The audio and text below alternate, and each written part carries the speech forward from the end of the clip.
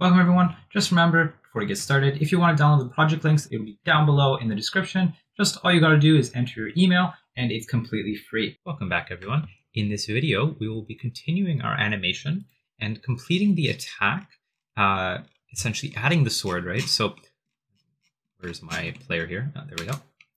So we'll also be exploring some other things inside of Godot. So first, what we'll do is we're going to take our player and right-click him. And what we'll do is save branch as scene. And you'll see what this does in a second. But now let's save it in our scenes folder and create a player folder. We'll save. And now if we go into our scene, our player scene, and click this little button right here, you'll see our player in his own scene. Now, everything is not in the middle, and we want everything to center in the middle. So what we can do is just take our player, go to transform, position, and reset it. And now he will be reset in the middle, which is good for us because now in the world, we can take our player and move him around wherever. And we can kind of control him in here or edit our player inside of its own scene. So there's a lot of advantages to this. But yeah, so, okay, let's delete this, whatever that is. Okay, one thing we'll need to do is add an animated sprite. Don't worry, this one's not going to have too many, but essentially we're going to hold the animations for our sword. So in here, we'll create its own animation, sprite frame. And if you want to test yourself, you can totally pause the video and try this yourself. So essentially what we'll do is we'll have attack down, have attack up, we'll have attack left, and attack right. So we're going to load in the sword animation for this guy. So if we go into the attack right, go into assets, villager, attack, equipment. Here we can actually find the attacks that are being used, right? So here is a villager attack. In fact, I might have to take it out to find out which one we're going to want. So that's the beard. That's the shoes. That is something I don't know. We're going to want to find the sword. So either this one or this one. Okay, so we have two, which is nice. So the attack right, what we'll do is we'll load in this guy. So this is the wooden sword. So we'll put these in, and essentially we'll load these in. So this should be the attack right. So if I loaded this, it's as if my player is attacking to the right. Okay, so now what we'll do is do the same thing for all of these. We'll load these in. And I'll do this with you so that way we don't get lost. I believe this is up. Attack left should be this one. And attack down should be the top one. All right. Now, essentially what we want to do is sync the attack animation with this one, with the attack animation with the attack, right? So we don't actually have to sync anything. All we really have to do is just, well, do it at the same time. So here what we can do is, let's rename this to sword anim. We can name this to player anim. Okay, now in the sword anim, let's select this, go back to the animation tab, and in the attack down, we can key this sprite frame. We don't need a reset track, it doesn't really matter. And then we'll key the frame, of course, right? So make sure that we start at the very first one, and we'll create. And now you can see that every frame, you should be synced up. If we actually play it later. 4, 5. 5 should be this one. Okay, there we go. So now we should look like this. So it actually looks like he's holding a sword and not just, attacking in the air. So now we can do the same thing for each of those. We'll key the frame. We're going to want to also key, we're not going to want to actually key the sprite frame, my bad. We want to do this one, the attack left. Not sure, I got confused there. So we'll go back to the attack down, make sure we select attack down here. And we can delete this sprite frame, so we don't need this. I'm not sure why I put that there, that was a mistake. Okay, so the spray frame, we'll delete that. But the animation gets set to attack left, and we'll just put the frame 0, 1, 2, 3, 4, and 5. And we will do that for each of these. So attack right. It looks like I might have confused attack right and left though, so I might have to fix that in just a second. For now, what we'll do is we'll do this.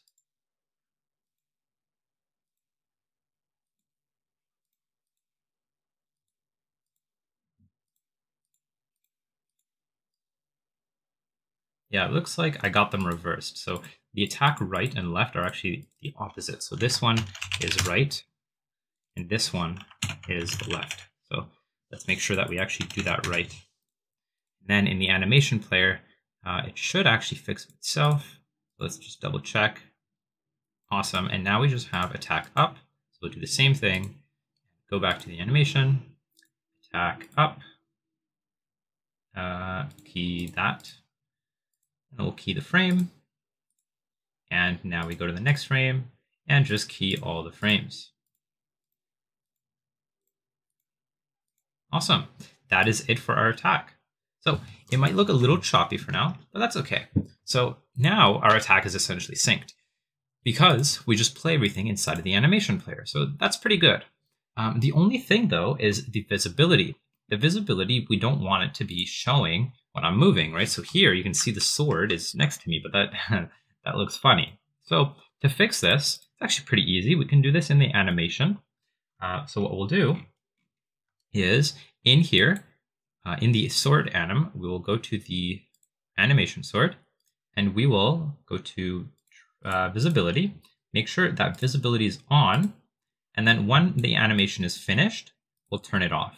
So we'll actually do it at the very end at 0.55 and we'll turn it off. So now it should look like this. The sword disappears at the end. And we'll do this for each of these. So I'll reset it here. Now at the very end, turn it off. And just repeat for all of the animations. All right, so that's attack left and now attack down. And this is the last one.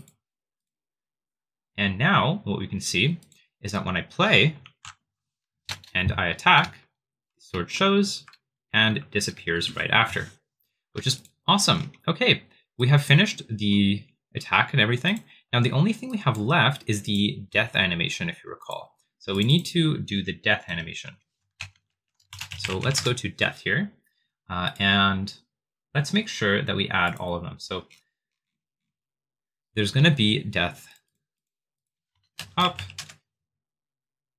death down, death right, and death left. Okay, I'm going to do this and I will speed up and I will meet you when you are done as well. So this should be relatively easy and I want you to try it on your own as well.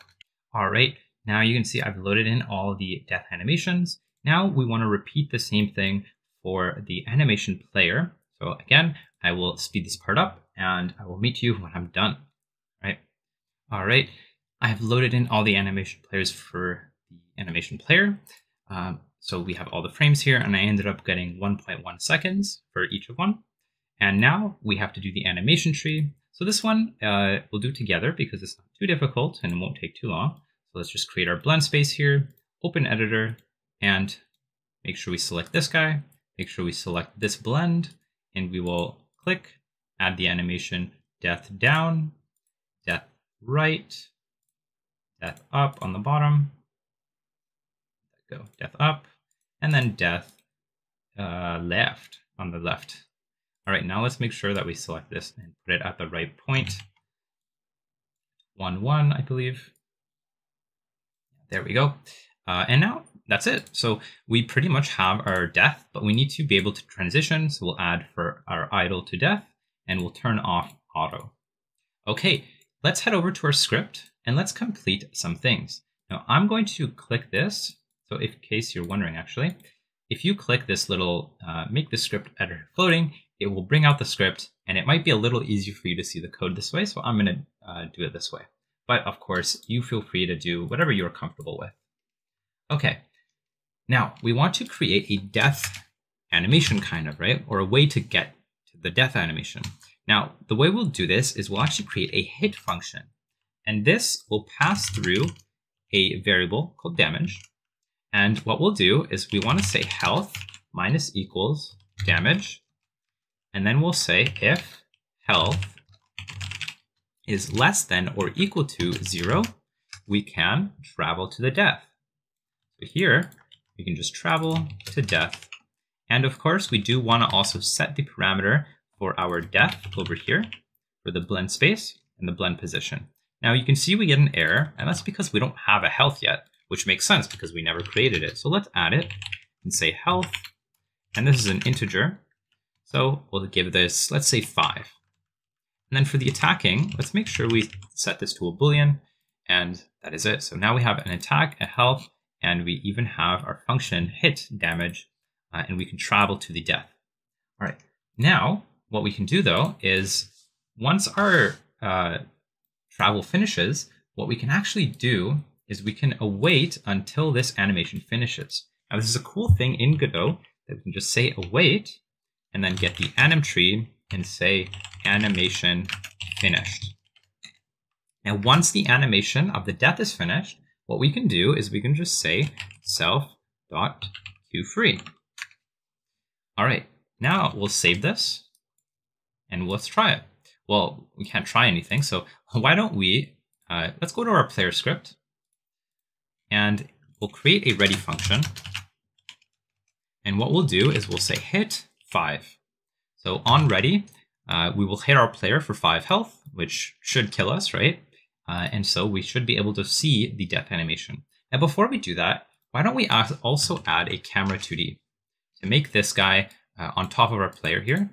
And we will reset the position on our player to 0, 0, and let's zoom in by 2. All right, now if I play, okay, I'm not playing the death animation, so let's take a look at what's happening. Let's go to the remote when I'm playing my game. Now the remote and local, the local is basically where I actually edit things, and remote is happening in real time. So I can actually see the variables that are being edited or what is happening in the actual game, right?